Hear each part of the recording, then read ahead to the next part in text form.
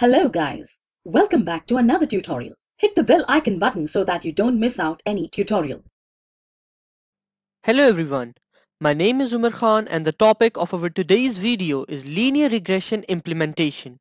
In this video we will see that how exactly can we implement linear regression using only the very basic libraries of Python like NumPy, Matplotlib library and stuff like that. In this video, we will see linear regression in action and we will solve a very interesting problem where in the dataset we would have the population of certain cities and the profit we would get if we were to start a new business in there. And then using linear regression, we would like to predict that in which city or in which country, depending upon its population, we should start our new business so that we may have the maximum profit. So without further ado, let's get started. The very first thing that we need to discuss is the data that we are going to use for this video and for the example that we are going to implement in this video. The data that we are using is a comma delimited text file, and in that text file we would have two columns. First column would be of the population of the cities and the second column would have the values of profit with respect to the population given in the first column. Now after we have imported this data in our program, we would like to pre-process it. That is, we would like to ensure that the shapes of x and y variables are correct. Apart from that, we would like to get the value of m. And we would like to add ones with the input, that is with x, because they would be treated as the coefficient of theta 0. And then, whenever we are dealing with machine learning tasks, after we have pre-processed the data, it is very useful and very important that we visualize our data. So let us open our Jupyter notebook and see all of this stuff in action. The very first thing that we would like to do in our program is to import the relevant libraries, that is NumPy and Matplotlib library. And from Matplotlib library, we are importing the pyplot. So we type these commands and press Shift Enter and run this cell. After this cell has completed its execution, we can start importing our data and then pre-process it. To import the data and pre-process it, we use NumPy, and to visualize it, we use the pyplot. And we write the following code in the next cell.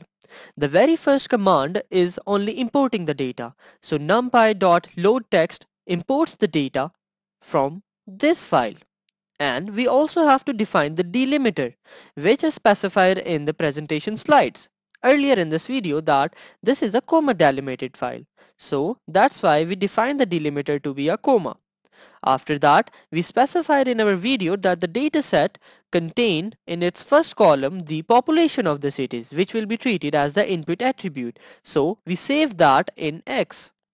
Then the second column is the output value, that is the profit. So we save that in Y. Then we get the value of M, that is the total number of examples. After that, we create a NumPy array of m by 2, that is the total number of examples by 2. It would have two columns, and on the second column we would append the original small x, which contains the population. So now in the capital X we would have the first column of all ones and the second column would have the population of the cities. So these are the two commands that are doing that. After that, we make sure that the shape of the y is as per our desire, that is m by 1. Also, to make sure that the shapes of x and y are as per our desire, we print them.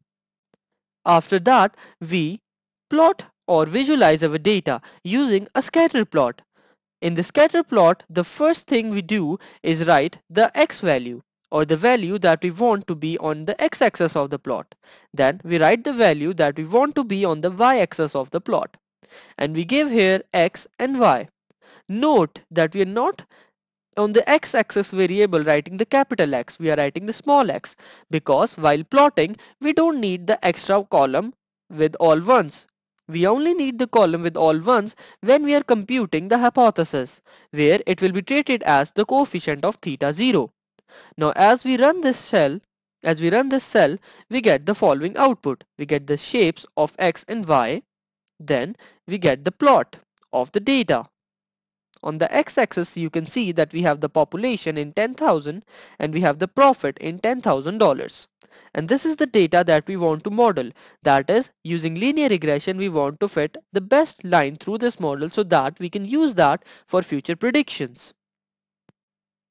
After pre-processing the data and visualizing it, the next thing that we would like to do is we would like to create a function that would be able to compute the cost.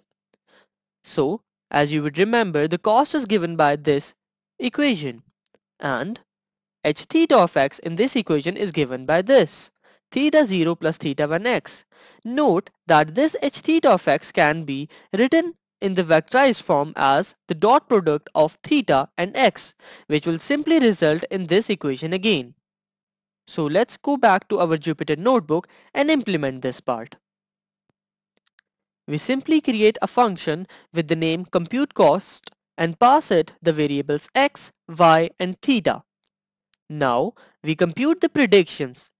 The predictions variable here basically contains the value of h theta of x, which as we just discussed is equal to the dot product of x and theta. So we take the x and the dot product of theta.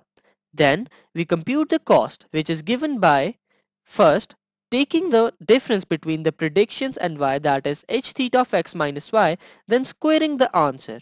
Then we sum the answer and divide it by 2m and we return this value. So all we have done in this function is computed or calculated the value of the cost function given the value of x, y and theta, where x, y are the input and the output variables respectively and theta are the randomly initialized parameters.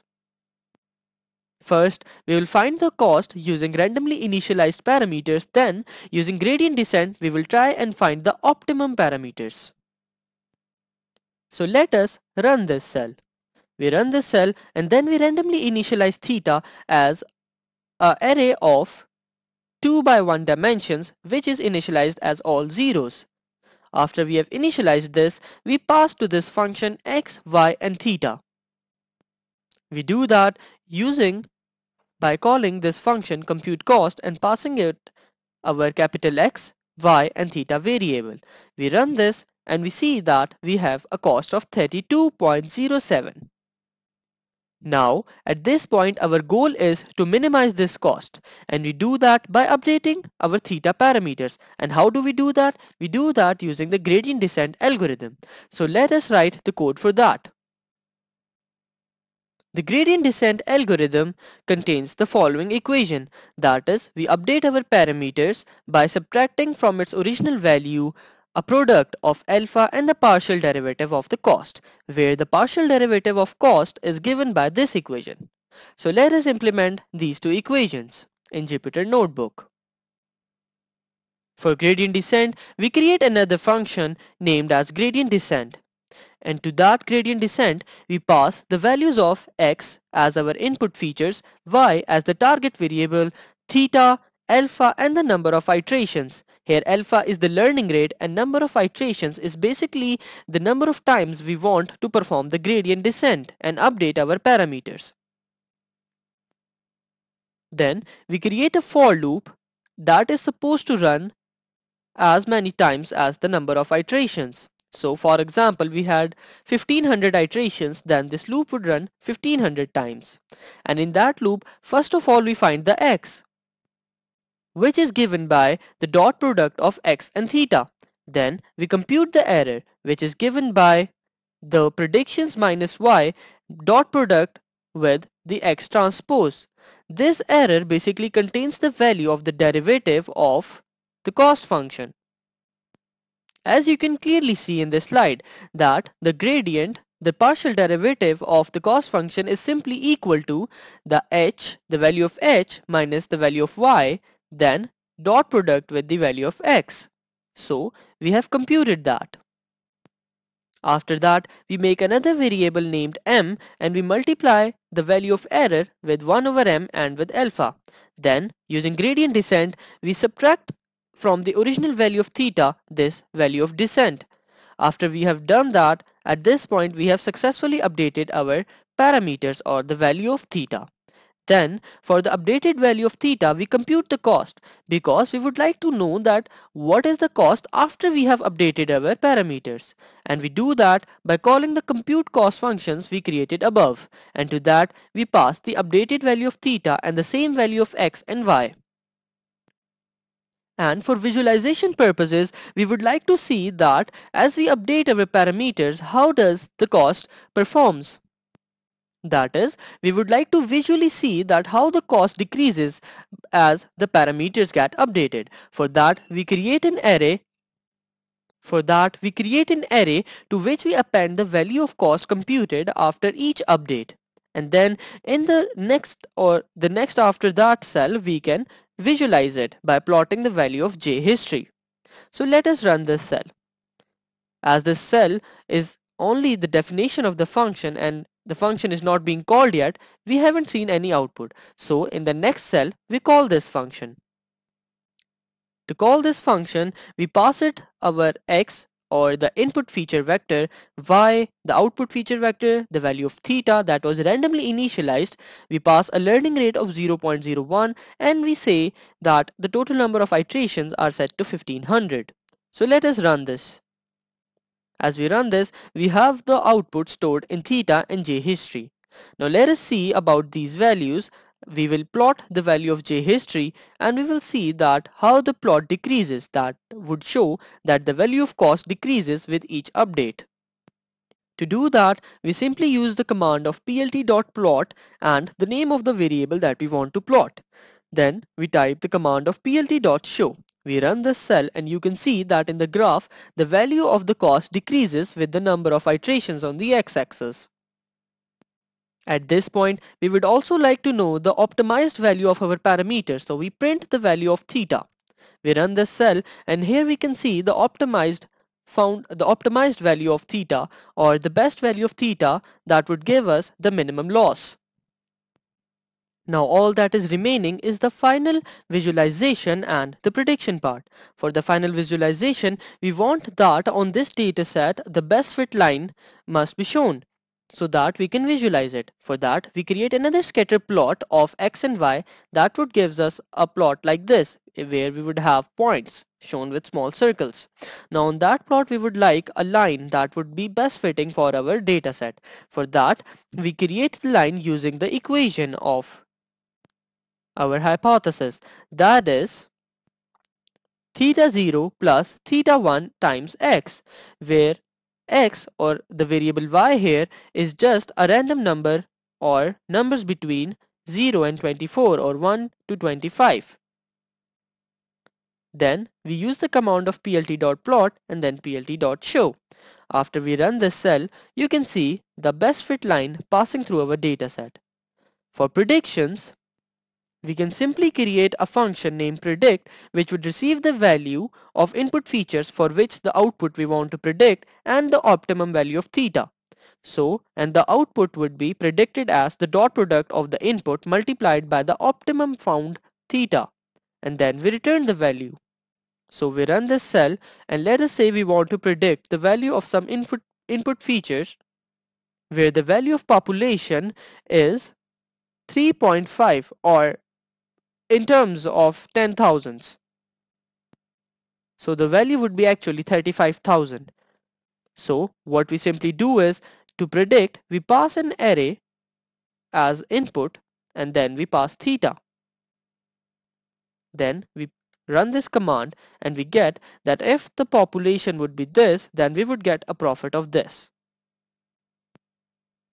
So we have also visualized and predicted the output for some new inputs. And in this video we saw linear regression in action. We saw that how can we implement linear regression and use it to solve a problem of population and the respective profits. Thank you. Thank you for watching. Don't forget to subscribe to the channel. If you like the video, do give us a thumbs up and share it. Also check out amazing discounts and offers on our premium courses in the description below.